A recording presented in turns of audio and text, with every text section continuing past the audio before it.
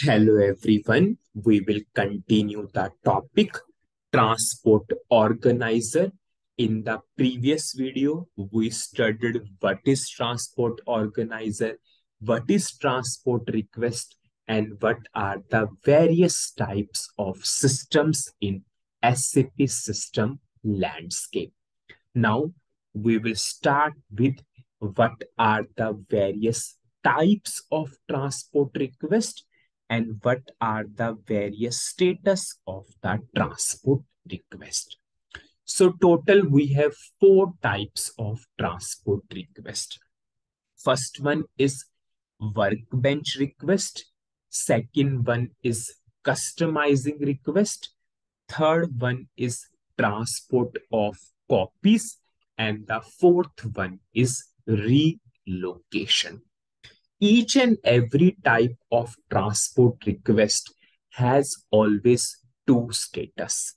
What are those two types of status? Modifiable and released. So total we have four types of transport request, and each and every type of transport request has two status.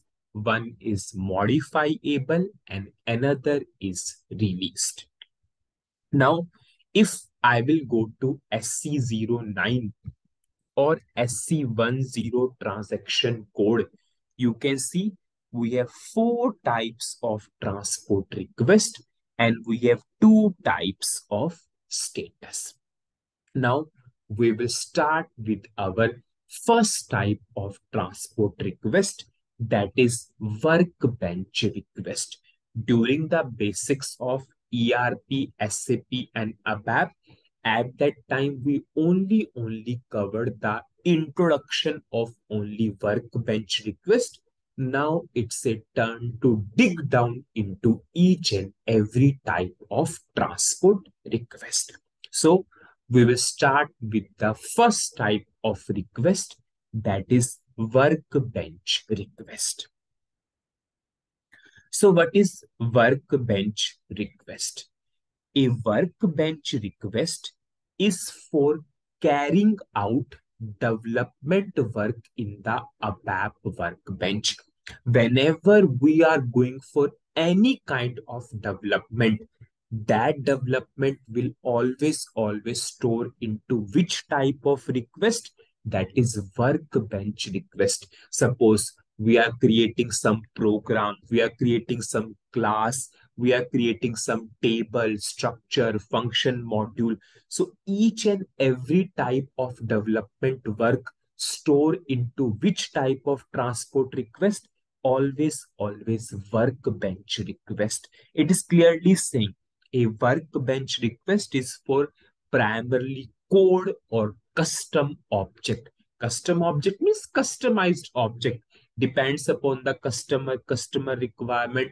We are creating table, we are creating custom table, we are creating custom program, we are creating custom class. So all these developments will store into which type of transport request? Workbench request. So now what we will do, we will take a requirement and we will start or we will achieve that requirement using workbench request. Suppose customer is saying he want a program for the sum of two numbers.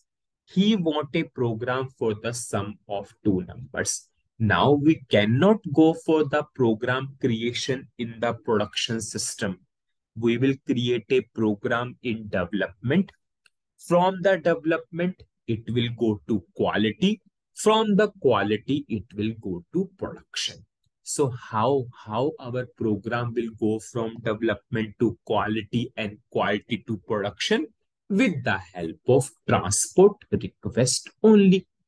Now, we are creating a program. Program means it is a development. So it means we need to create which type of transport request? We will create a workbench request. So firstly, what we will do, this is SC09 transaction code. We will simply click on to this create button. Now We will create which type of request? Workbench request. Now, always provide a meaningful description to the transport request. And in the projects, this description is always vital, always play a vital role, because it will help us to understand that for which purpose we created this transport request. Suppose I will give the description. Suppose we'll say development 1, sum of two numbers. Whenever I will click on to the save button, SAP will generate a unique transport request number. I will click on to save. You can see SAP generated a unique transport request and the number is 901643. Inside this request, we have a subtask also, which ended with 44. In the future, I will come on to that subtask part also. But just understand at this point of time, this is your main request number. This is your main request number. And see, it is which type of transport request? Workbench request. Now, just see what is written here, modifiable. So as of now, the status of the transport request is what?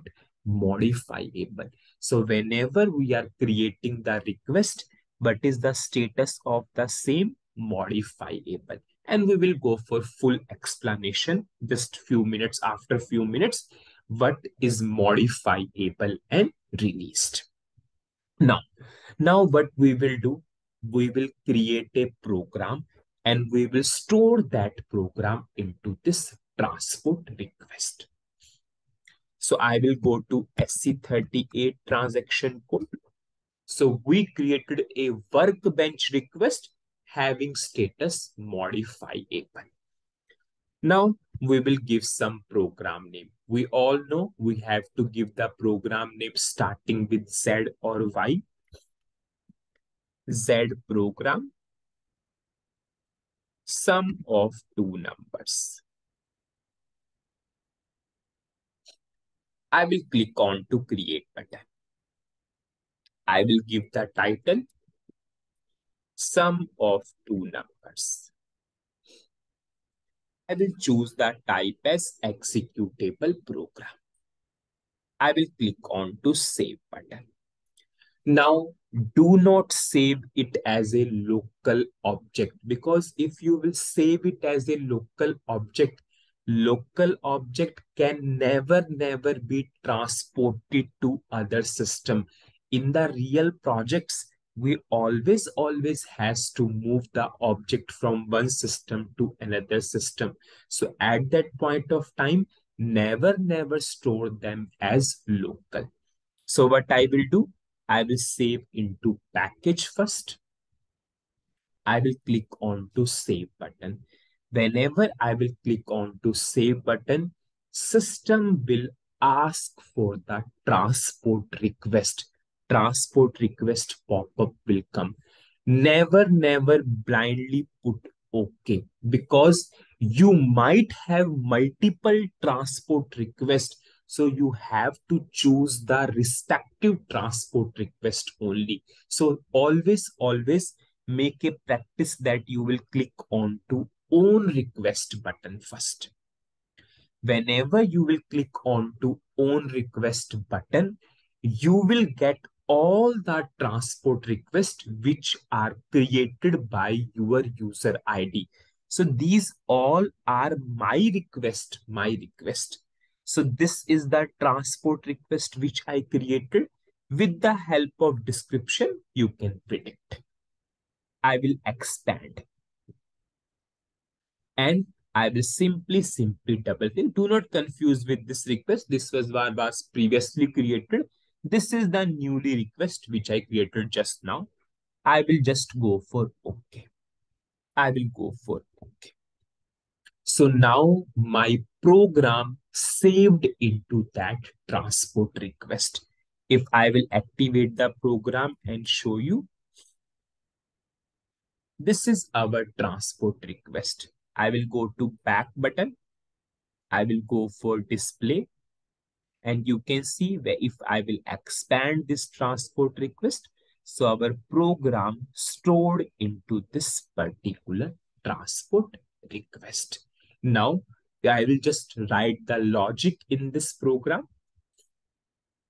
Suppose I will take two input.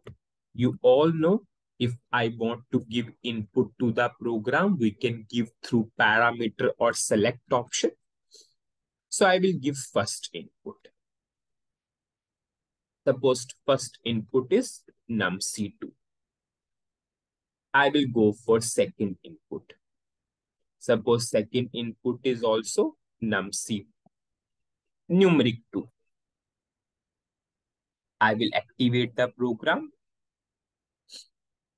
I will change the description of these parameters. So I'll go for go to text element selection text. This is your first input. This is your second input. I will not go into detail of the program because our topic is to understand the transport request. So I'll just write a simple program. I will declare one variable which will store the result. Type num_c. I'll just write the logic. LV underscore output is equal to P underscore input 1 plus P underscore input 2. Now I will simply print the result using write statement.